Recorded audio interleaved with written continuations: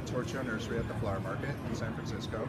It's the third week of January, and although it still seems like winter, we've come into spring here. And while the stock market's down, tulip season is up. We got local varieties that we used to only be able to get out of Holland are now being grown here and are much more available. And the import varieties are also coming on.